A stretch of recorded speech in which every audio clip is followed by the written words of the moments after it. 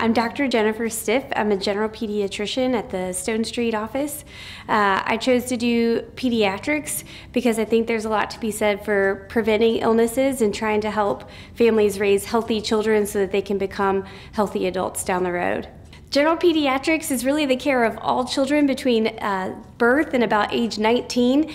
We're here for every need for the family, so the checkups as well as the immunizations, and then the first call when your kid is sick, if you have a fever or earache that needs addressed, we want to be the ones to help you through those life events too.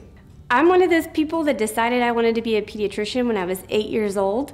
When I was in kindergarten, my cousin died of leukemia, and that just really hit home with me and didn't feel right. So I always knew that I wanted to help take care of children and help their families so that their children could stay healthy, but also be there with them when their children weren't healthy along the way.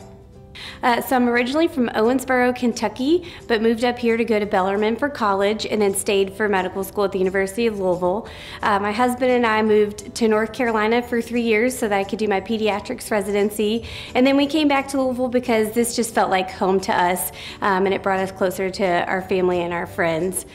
We live here now with our 2 little ones, a 2-year-old and a 3-month-old, so they keep us plenty busy. These days we've been playing in the backyard a lot, in the kiddie pool. When we have time, I like to go for runs either with or without children in tow.